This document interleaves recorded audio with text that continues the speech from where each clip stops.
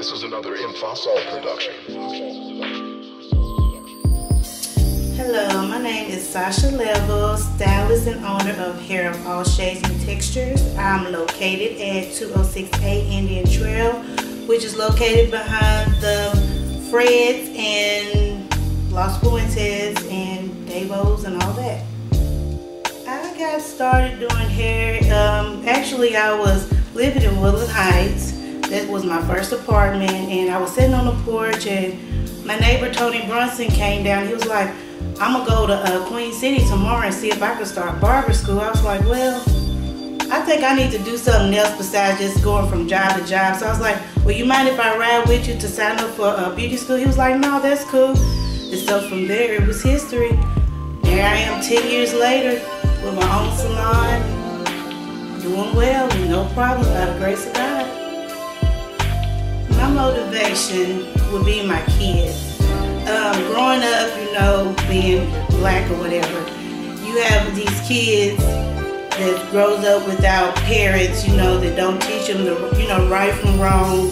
They grow up seeing their moms in and out of relationships, dad never there. My dad wasn't there for me. I didn't meet him until I was 18 years old. So at a young age, I always said that once I have kids, I'm gonna have kids by one man and try to keep them on the straight and narrow so that they can see that it is possible for a black family to have both mom and dad in the household, you know, to where they can be like, wow, it really can happen. It's not just in other races that they have the same parent. All the kids have the same dad. So I say my kids are my motivation because I want to let them know that you can do it. You don't have to just skip from one person to the next person just to have something. My advice for young women growing up today is treat your body like it's a temple. Don't sleep with every guy that comes in your life and tell you that they love you, you're this, they've always looked for this in a woman, because 9 times out of 10, they told somebody else that. So if you make a man wait for what they think they want and don't give it to them on the first try, I guarantee you that you will find a husband or a man that really wants you for who you are and not for what you can give them.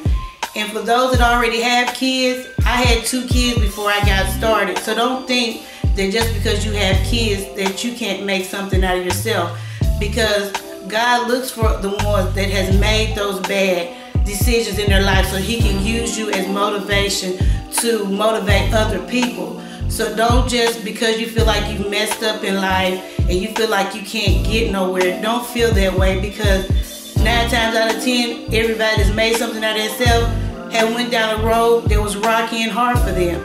So don't ever feel like that you can't make nothing out of yourself, because you can. God gives us all second chances, because if it wasn't for the second chances that he gave me, I wouldn't be where I'm at.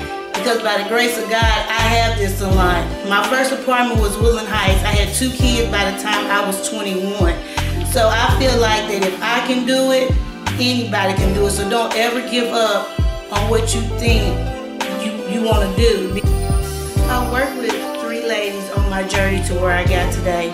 And if I feel like if I wouldn't have worked with them, that I probably would not be as successful as I am.